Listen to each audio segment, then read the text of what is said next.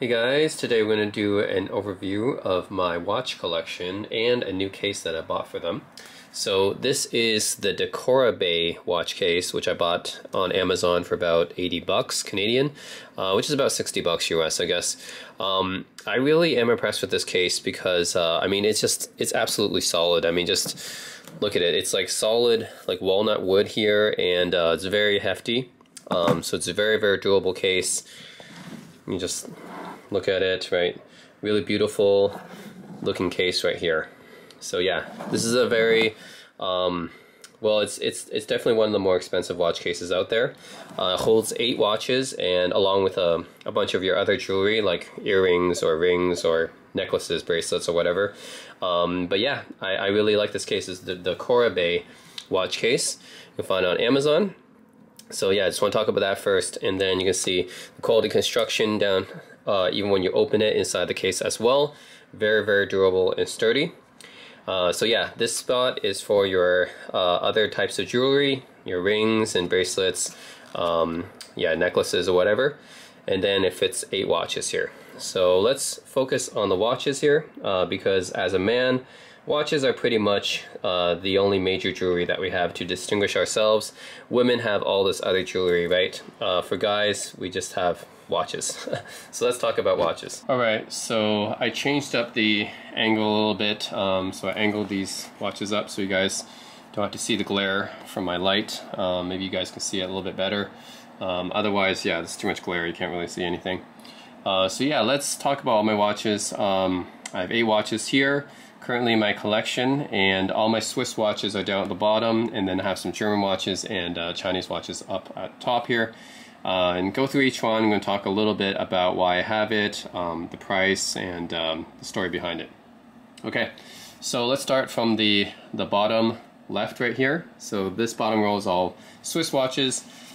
This is the Oris GMT limited edition. This is actually the first luxury watch that I bought.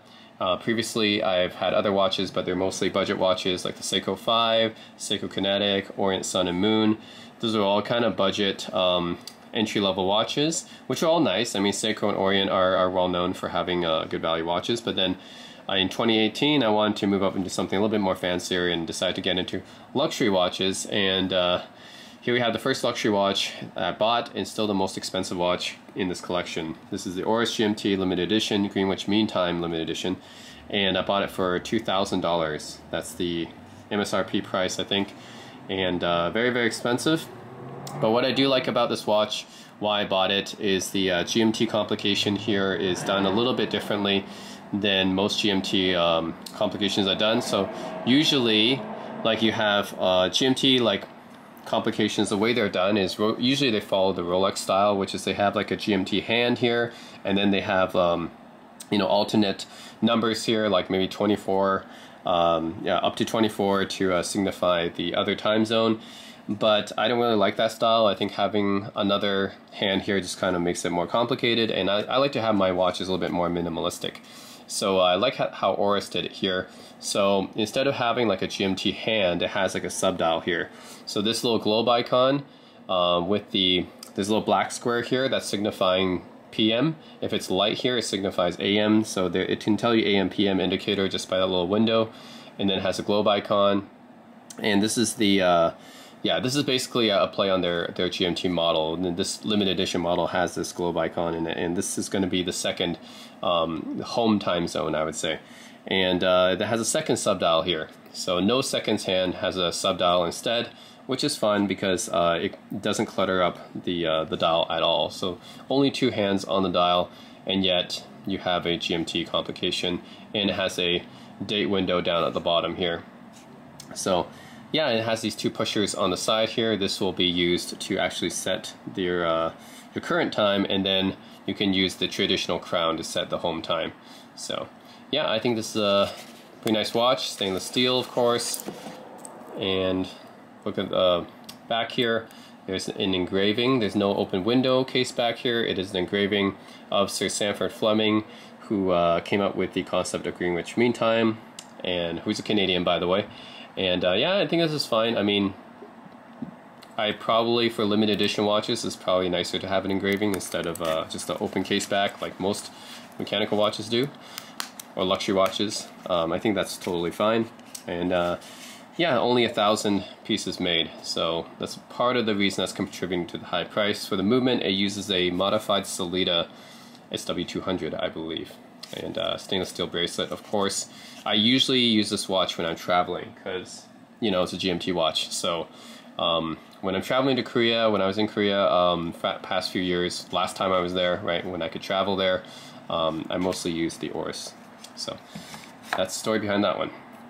Next watch is the Frederique Constant Slimline Moonphase, which is the second luxury watch that I bought. Retails for, I think, $2,500, $3,000, I would say, because this watch uses manufacturer movement, which means it uses FC's own movement behind it. So this is an in-house movement. It's not using any sort of outsourced movement. No ETA, no Sellita, no Valjoux here.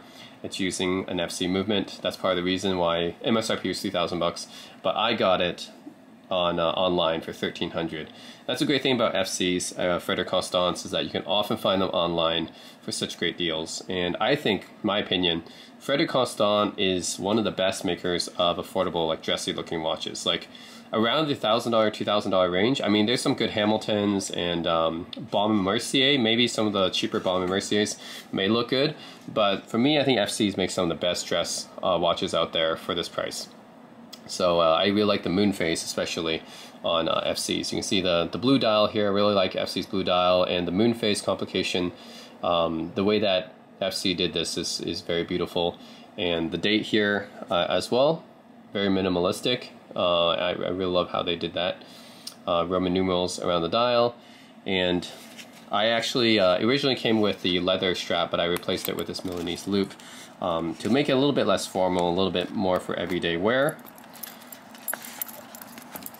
And it has a onion crown here at the back. Probably the most decorated movement I've ever seen on my, I mean, out of all the watches in my collection, the FC probably has the most decorated movement on the back here. So yeah, you can see how nice that looks, right? So FC does a really wonderful job here on their own movement. A lot of decorations here. So yeah, probably the most decorated movement out of any of the watches I have in my collection. And it's not the most expensive, for sure. Might not even be the second or third most expensive watch in my collection. I got it for $1,300 though. Now, that price for an in-house movement, I think it's a really good value actually. So that's why when I did my watch ranking, I put FC quite high, because even though their MSRPs are not that great, you can often find them online for much cheaper. You know, that price is kind of a steal. So that's it. That's my FC. I can use this watch for dressy occasions. I can use it for everyday occasions as well, because I swapped it with the Milanese loop. So that's it. Really like how this watch looks. Next one, we have a watch I mainly use as my dress watch, and I bought this one. This is MSRP $2,000. I bought it for $1,500. This is the Raymond Weil Beatles Let It Be limited edition watch, limited to 3,000 pieces, so it's not quite as limited as my Oris, but still limited. And yeah, this is a very nice dress piece. I use it as my main dress watch. Reason why is because, well, the size is not that big. It's 39 millimeter. So the size is pretty nice, not very big, and you can see the dial here is pretty nice. I mean, it is the Beatles, says the Beatles on it, but you don't have to be a Beatles fan to appreciate it. That's what I like about it. This is the fourth and final collaboration Raymond Weil had with the Beatles, and I think this one is the best looking for sure. I mean, it's not as intrusive looking as the other Beatles watches, and I just like this design better. It's a skeleton, semi-solid skeleton design. It's like a partial skeleton, I guess. And it's done in the shape of the UK, because that's where the Beatles are from, so that's unique. And it has an anthracite dial or gray dial with gold accents around it. So all in all, just a really nice, classy looking watch, and I can use it for a dress watch. Comes with a leather strap, of course, and then at the back here you can see has the Beatles kind of stamped, imprinted on there. But even behind it you can see that the movement is pretty decently decorated. Yeah, and I think this is maybe a modified ETA movement here. Raymond Weil, I mean, they do have their own in-house movements, but probably not at this price. So, yeah, this is the original leather strap. So, yeah, I like this watch. Just as a nice dress watch. Yeah, not that big, and looks very classy. So I think this watch, I actually got it for 1,400. Yeah, not 1,500. Yeah, MSRP 2,000 bucks. Got it for 1,400. Yeah, so definitely not inexpensive, but it's not crazy expensive either. All right, so last out of my Swiss watches, I have the Bulova. This is a Joseph Bulova Banker. And Bulova is an American brand. It's a very storied American brand. But for this is one of their higher end watches, so it's actually got an ETA movement in it, I believe. So it's actually, yeah, Swiss made. What I like about this watch is the tonneau shape, very vintage. It's got a lot of vintage style to it. It's got a tonneau shape, and it's got the Art Deco type Arabic numerals on it, just Art Deco type of design. Date, window right there. Actually, a lot of people probably would have liked this without the date window. I think I probably would have preferred it without the date window too. But anyways, I have that here, and yeah, this very nice vintage looking style. If you want a watch that looks like it came from the 20s and 30s, I think they did a really nice job here. Joseph Bulova Banker, stainless steel. It's a Bulova, so generally these watches do not go for very high. MSRP of this one's not even very high. It's like 1,000 bucks, but I got it online for 650 because Bulovas generally do not sell for very high online on the secondary market. So you can get one of these Swiss-made Bulova watches actually for a pretty nice deal. It's just because Bulova, usually people think of Bulova and they think of cheap quartz watches and stuff, but their high-end watches are actually quite nice, like this one. And I guess one thing is a small crown. I wish this crown was a little bit bigger. It's really small. But anyways, if you look at the back here, and I believe this is an ETA, might be a Solita movement. But yeah, this is got like a half exhibition case back right here. And it is limited edition, so this is limited to 350 pieces, which really is the most limited out of all my watches. Only 350 really isn't a lot. But yeah, I like this movement here. It's not like the most decorated movement or anything, but I mean, for 650 bucks, getting like a Swiss-made watch with the ETA movement is actually quite nice. It's a pretty good value. So anyways, I can wear this for dress occasions. I can wear this for casual occasions because of the stainless steel. In the vintage design is what really drew me to this watch, the Art Deco vintage design. So yeah, the Joseph Bulova Banker. Alright, so that's all my Swiss watches, and next we have some German watches here in a Chinese watch. So let's go from the upper left here. Alright, so this is the Junghans Meister calendar. Out of all my watches, I probably wear this one the most, just because it's a really nice everyday watch. This is the second most expensive watch in my collection. The third one that I bought, the second most expensive in my collection, this is $1,600. I bought this for $1,600 US, and yeah, that makes it the second most expensive. What I really like about this watch, it's got vintage styling, it's very minimalistic. Junghans, right? A lot of German brands, but Junghans probably more so than others. They're known for their minimalistic functional design. For this one, I like the fact that because it's a calendar watch, so it's got a lot of complications. So it's got the month right here, and it's got the day right here, both in these concave windows. And oh, sorry, I got the mixed up. Day here and month here. Yep, in small concave windows, and it's got the same kind of complication that the Frederique Constant has. So it's got the moon phase. It isn't quite as nice as the FC moon phase, but it's there, and it's got the day kind of around it.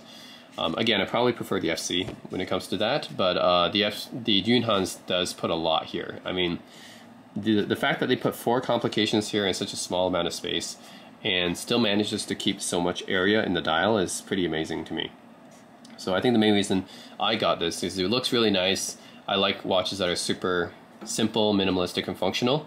And this watch manages to have 4 complications and still keep the watch very clean looking. So that's what I like about it. So yeah, gray dial. The vintage look is because Junghans still uses plexiglass.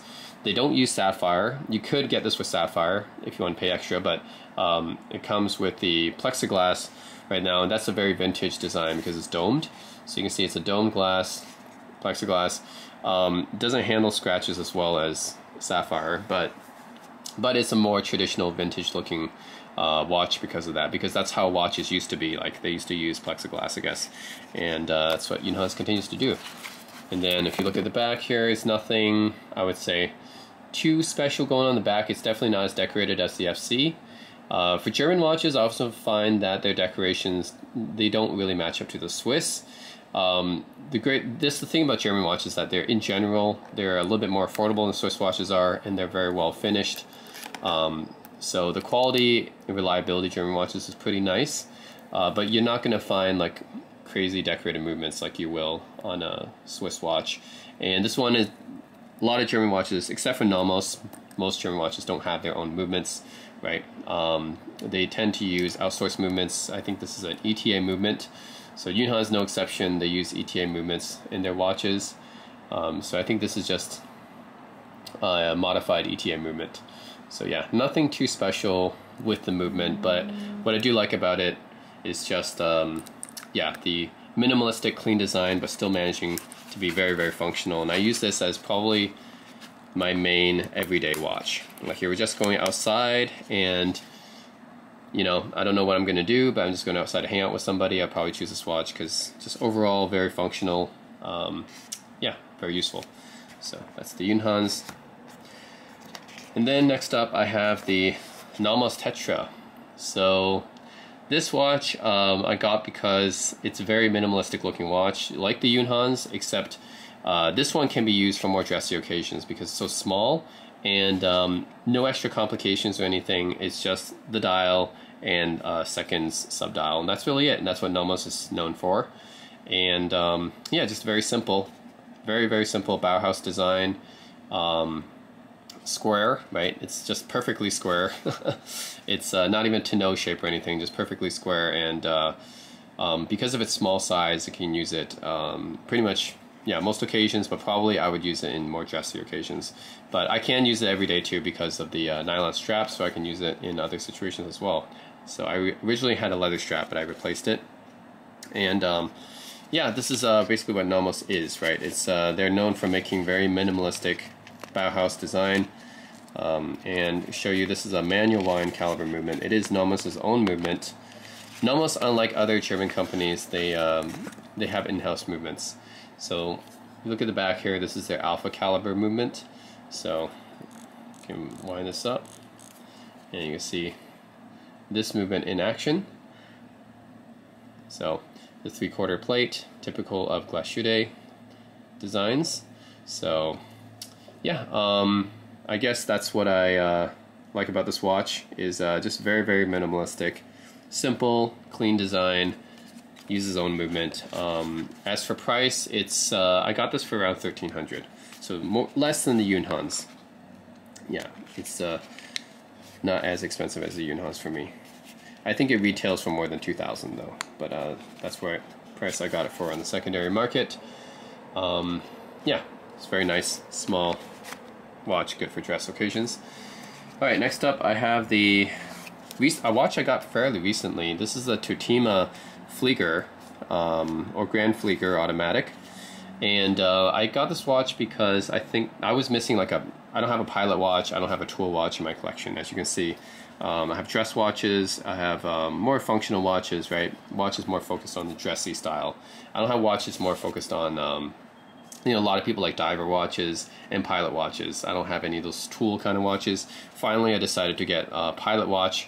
So this is the Tutima Flieger. Tutima is a German company, not as well known, I would say, overall as Junghans or Nomos, at least not in America. Probably more well known in Europe. But they produce top-notch pilot chronographs, pilot watches, and things like that. I say for tool watches, Tutima is actually really nice for that. I think they compete with the best Stowers and Sins and Lacos, Mule Glashüttes. They compete with all those watches, I think, in terms of quality. This watch is $1,500 I got it for, so slightly cheaper than the Junghans, not as cheap as the Nomos. in terms of what I paid for it. In terms of MSRP, I think this watch competes with Nomos and Junghans pretty well. Just I got it for, yeah, in between those prices. It originally came with a leather strap. I changed it out to a Milanese loop because I wanted this to be more versatile. Leather strap, of course, is not going to be as versatile. You can't really use it in really rugged conditions, right? But the Milanese I can. You can look at the movement here. Like most German watches, this one does not use its own movement. Instead, it uses an ETA movement, just like the Junghans. It's decorated a little bit more than Junghans, I would say. So, see, they put like a gold seal on the rotor here. So, yeah, this is yeah, Tortima's movement is they use like a modified, yeah, ETA movement here, so you can see. Yeah, so you can see the movement here is it's not quite as decorated as the Nomos, but it's a little bit more decorated than the Junghans, I'd say. So, yeah, it's a modified ETA movement that Tortima uses. So, yeah, overall, I'm satisfied with the quality of this watch. I think this is my main tool watch that I use. So I would use this for more maybe like activity occasions, like when I'm going outside and hiking or something like that, or biking. Probably pick up this watch. Anything I'm doing that with activities, probably I'll use this one. It's for more, maybe more rugged conditions. I'm definitely can't really bring my Junghans to something like that because the domed crystal is a little bit more susceptible to wear and tear.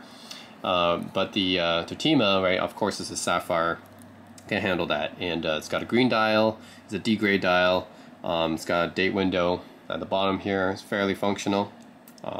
So yeah, simple, clean design like most German watches. So that's why I got the Tortima.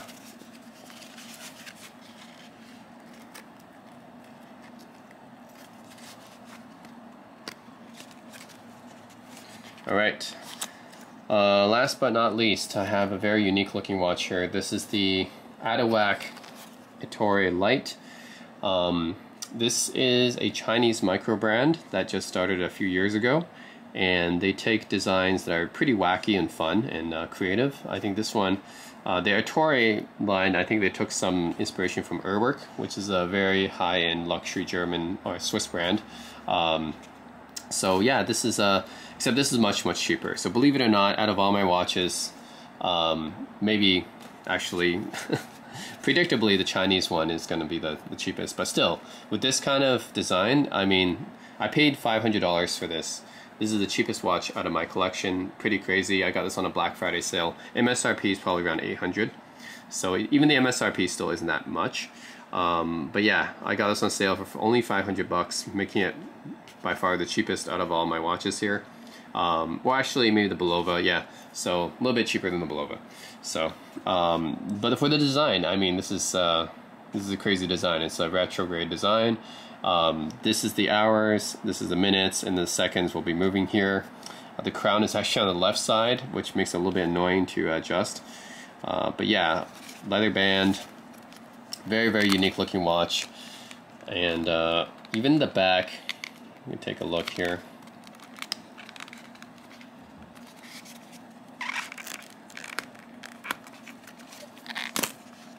Okay. So you can take a look at the back here. Pretty cool, actually. It's a modified Miyota movement. So they use a Japanese Miyota movement here, but it's been heavily modified. So yeah, I think this is pretty cool. In there, I think you can see the dial going right there. Yeah, very cool looking watch. Only thing is it's huge, so when you wear it on your wrist, I mean, you're gonna get a lot of attention. So this is a watch I don't wear all too often. It's like when I want to get some attention, I can wear it. It's not a watch I would wear for like long periods of the day, right? I'd say out of all my watches, my most comfortable watch to wear is probably the Raymond Whale, just its super small fit size, and the Nomos. Yeah, both of these watches are super small, super light. So the Raymond Whale and the Nomos probably the easiest to wear.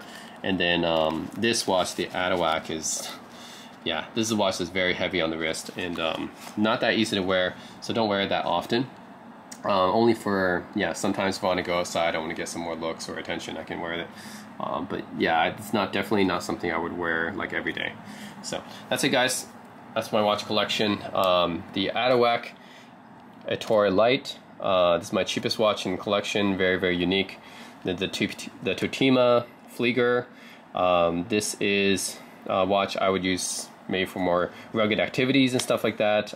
It's a nice tool watch. The Nomos Glashütte Tetra. It's a nice small dress watch. And then the Junghans Meister Calendar. This one is a nice everyday watch, very, very functional design. The Bulova, Joseph Bulova Banker. It's a nice vintage design. I can wear it for, yeah, either dressy or everyday occasions. Then the Raymond Whale Beetles, I usually wear for dressy occasions as well. Probably my first choice, and Nomos probably second for that. Then the FC Slimline Moonface. Another watch I can wear either for dressy or for everyday occasions. And then the Oris GMT, a watch I wear for traveling. So that's it, guys. Hope you guys enjoyed my little rundown of my watch collection. And let me know if you guys have any questions about any of these watches. And the case as well, the Decora Bay case. So let me know. As always, thanks for watching.